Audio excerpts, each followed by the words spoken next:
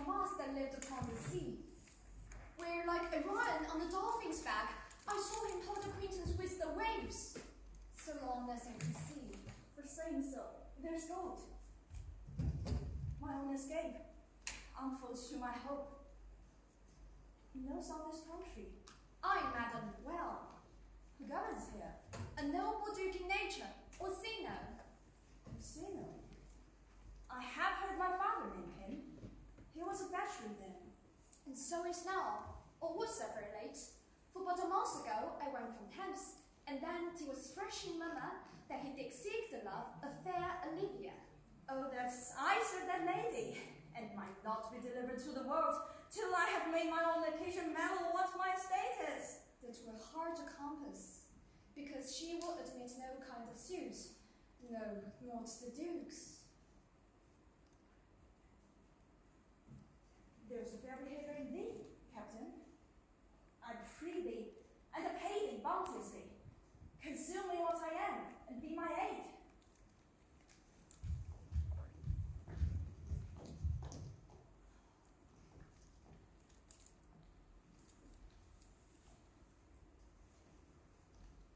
With such a disguise as haply shall become the form of my intent. Observe this duke. Thou shalt present me as a eunuch to him under the assumed name of Cesario. That will allow me very worthless service. Only shake thy silence, my wit. Be you his eunuch, and your muse I'll be.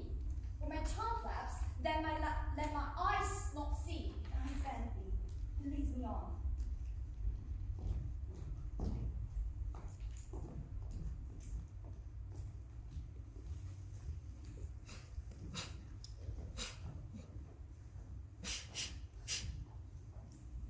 Please stay no longer, though we know that I go with you. By your patience know, my stars shine darkly over me. The loneliness in my fate might perhaps dissemble yours. Therefore, I shall pray of your leave. I may bear my yours alone. Let me know to you, will you bound? No, sooth, sir. My determined voice is mere extravagancy. But I perceiving you so excellent and touch of modesty that you will not extort from me what I am willing to take in. Therefore, it charges me manners, to rather to express myself. You must know me then, Antonio. My name is Sebastian. My father was a Sebastian of Nazareth, whom I know you have heard. He left behind himself me and my sister, who was born in an hour. If the heavens can be pleased, would we have so ended? But you, sir, altered that. For some hour before you took me from the bridge of the sea was my sister drowned. So that's today. A lady, sir. Though it was said she much resembled me, was yet of many accounts beautiful. But though I could not with such estimable wonder overflow believe that, yet thus far I will boldly publish her. She born a mind that envy could not call but fear. She is drowned already, sir, with salt water. Though I seem to drown her remembrance again with more. Pardon me, sir, your bad entertainment. Oh, good Antonio, give me your trouble.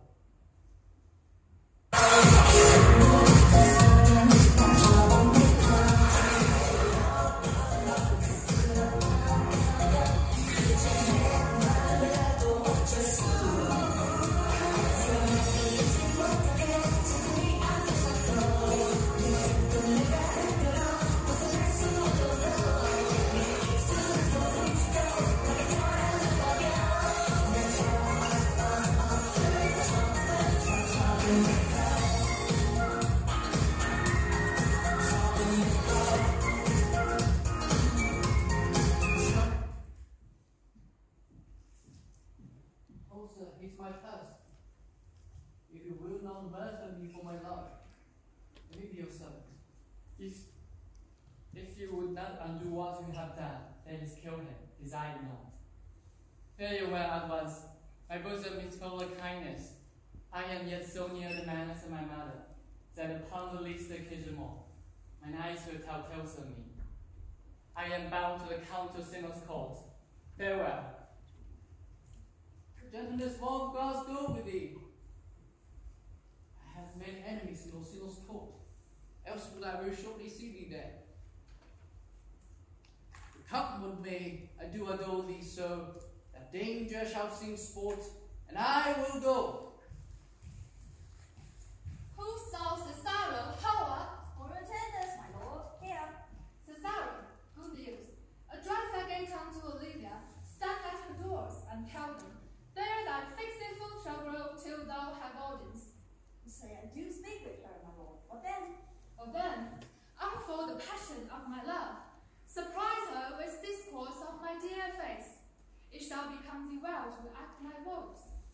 She will attend it better in thy use than in a nuptials of more grave aspect. Diana's lip is not more smooth and rubious. Thy small pipe is as a maiden's organ, shrill and sound, and always sympathetic a woman's part. I know that consolation is right up for this affair. Prosper well in this, and thou shalt live as freely as our Lord, to call his fortunes thine. I will do my best to rule your lady. Yet variable strife, who I will myself be my lord's wife.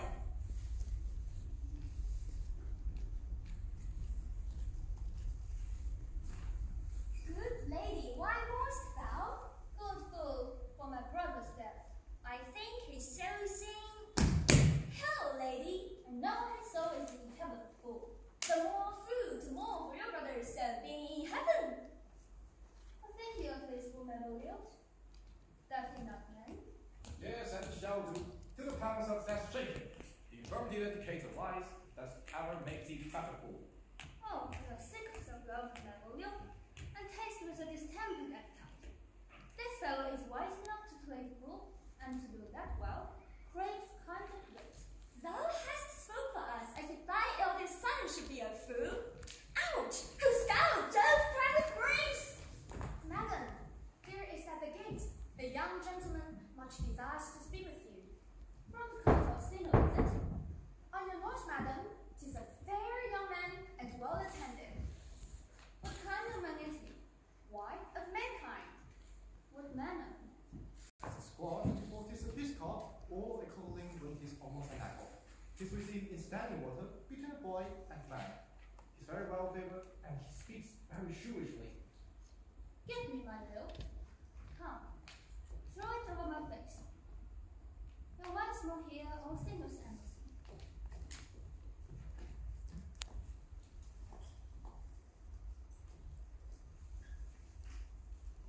Most radiant, exquisite, and unmatchable beauty. I pray you tell me, would this be the lady of the house? We never saw her. I would be loath to cast away my speech. But besides that, it is utterly well penned. I have taken great pains to calm it. Are you comedian? Know my profound heart? Yet, by the very offense of malice, I swear I not stand her day. Are you the lady of the house? If I do not use up myself, I am. Good madam, let me see your face. Having permission from the Lord to negotiate with my face, you're not out of your text. But we will draw the curtain